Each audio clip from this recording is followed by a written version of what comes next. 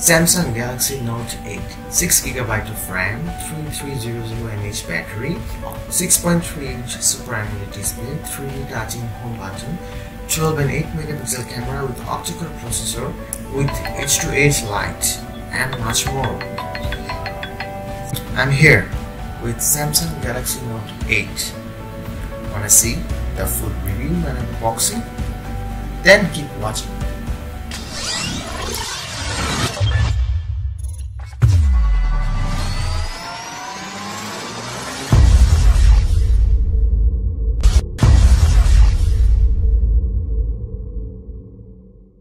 Traditional Samsung, a two-piece, all-black, soft-touch cardboard box, complete with glossy blue lettering on the front.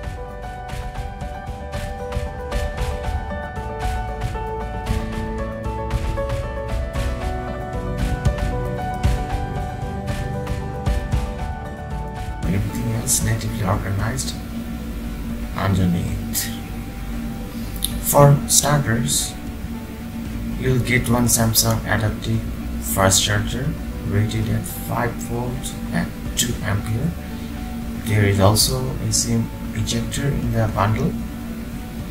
You'll also find a USB 3.1 Type-C to Type-A cable for data transfer and charging, as well as a pair of converters.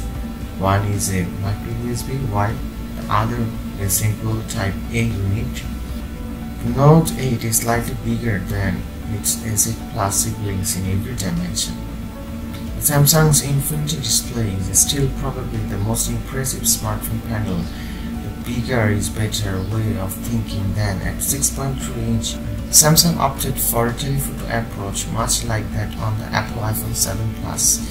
The Note8 has two 12-megapixel snapper wide angle. It is tried and true and very capable with f1.7 aperture telephoto. It has the same 12-megapixel resolution, f2.4 aperture. The Note8 comes with a few extra camera modes. All of them are pretty self-explanatory. You can download more as well. Pro mode is really impressive. It is full-featured and offers very granular controls at your disposal.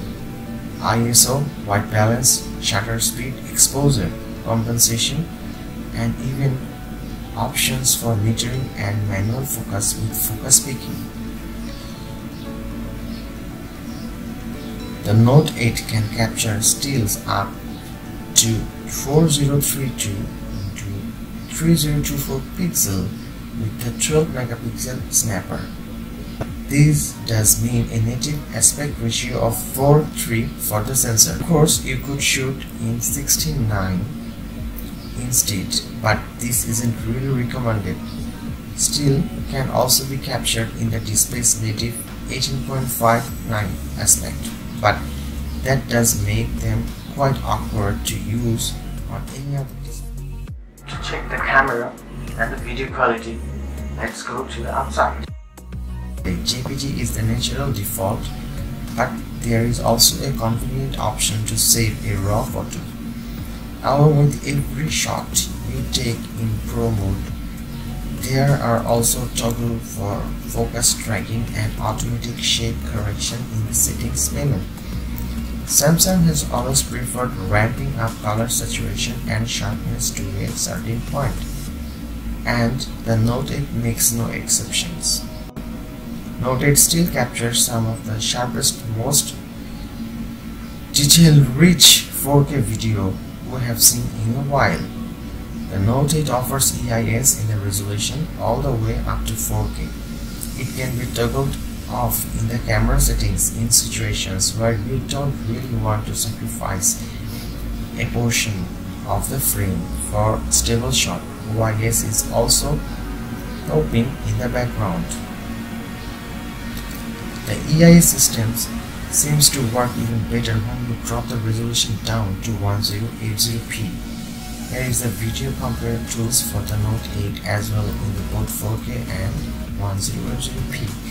Feel free to pick the against your contender of your choice. Beside OIS, the 52mm cam get EIS as well. All the way up to 4K resolution, it works well overall, but we did observe a few odd rapid jitters of the frame a few times while shooting. The primary camera exhibits no such issues. This season, the Note comes with another advantage over S8, the dual camera. It offers 2x optical zoom and improved port effect. It still offers excellent image quality in the both good and low light.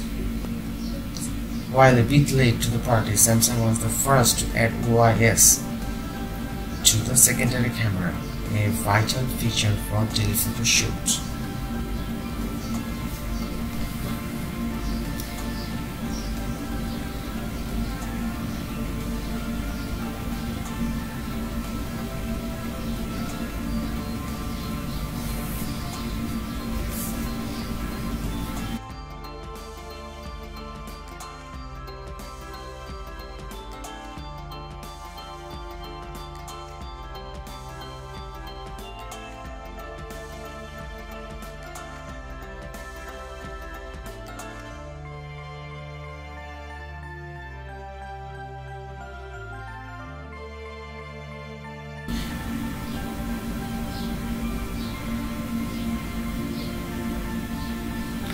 Samsung is still sticking with adaptive fast charging solution. Frankly, it does a good job filling the 3300 mAh battery from 0 to 40% in 30 minutes.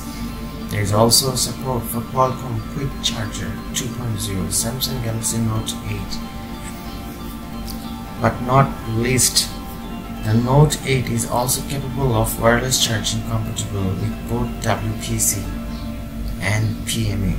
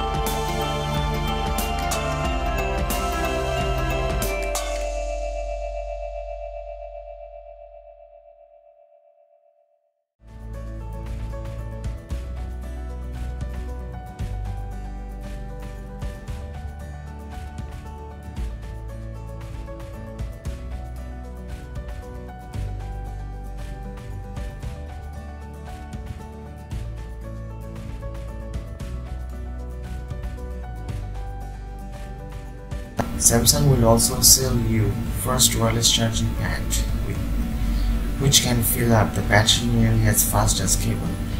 NFC is a given, and so is Samsung's property. MST technology for card payment is supported market. There is a full set of location service supported as well: GPS, Galileo, GLONASS, and Beidou. Live message is one of the key additions this year. Through since still sketch are too mainstream, you can record a GIF animation of your act of drawing.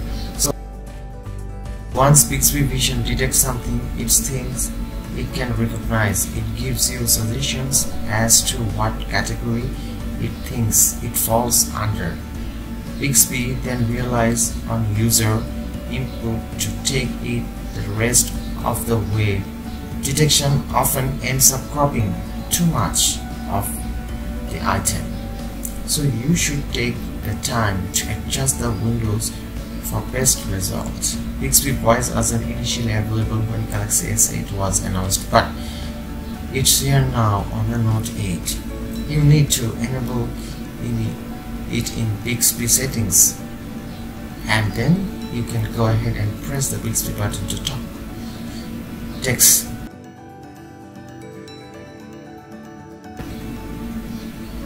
The Galaxy Note 8 works with the same desktop which was launched with the Galaxy S8 and makes the phone into a desktop computer, provided, of course, you that supply the own monitor, keyboard and mouse. Iris recognition should theoretically be the safest. It works with a dedicated camera aided by an infrared illumination. In our experience, it unlocks the phone nearly instantly when you hold it to the right way.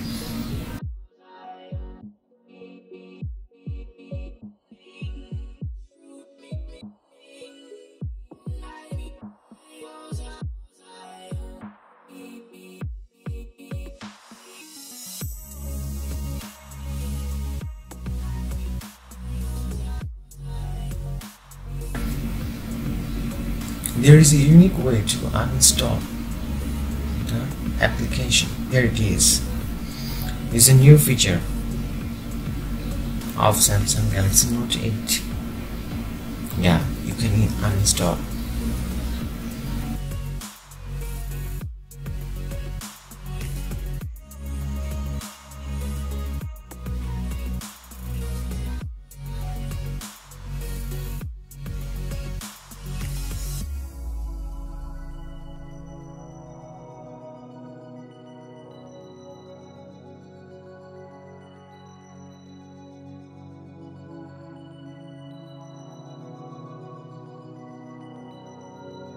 The S Pen hasn't changed much. That is to say, it's still the heart of the Galaxy Note 8 experience. The screen is barely bigger than S8 Plus screen, throwing to like the flatter shape. Note taking is unrivaled on mobile. There's just no viable alternatives on any platform. Though it's hardly practical to pull out the S Pen to call someone. Once Bixby Vision detects something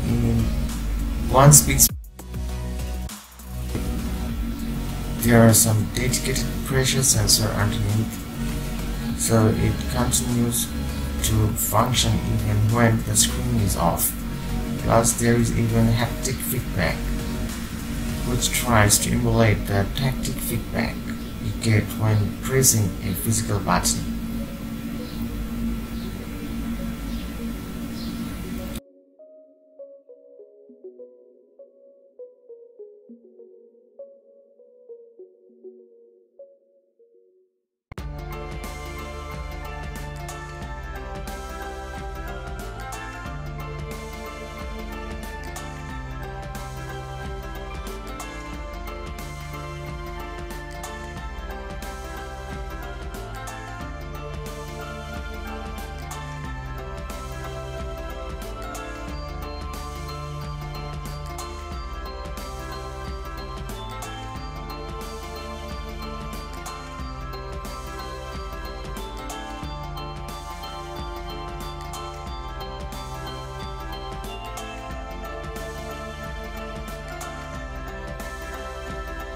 We have checked a benchmark for Samsung Galaxy Note 8, the Antutu benchmark, where we checked the graphics, the audio, the video, the camera, the processor, the RAM, each and every component of the Samsung Note 8, and we found the benchmark result is 162438, which is pretty cool.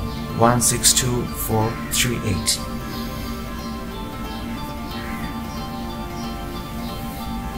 Its graphics processor is amazing. For gaming, you can get a very cool experience on Note 8. The OTG cable, the converter, the earphone, they're pretty good. Then before, but it's very similar to S8 Plus and S8.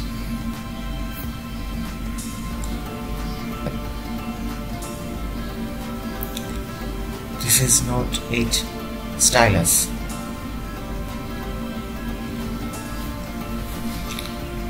Note 8 stylus and the Note 4 stylus is pretty similar. I have tried with Samsung Galaxy Note 4 Edge stylus with Samsung Galaxy Note 8 and it's very cool, no difference. Here's a headphone, sound really good. The bass nice and clear mix. And don't forget to subscribe my channel.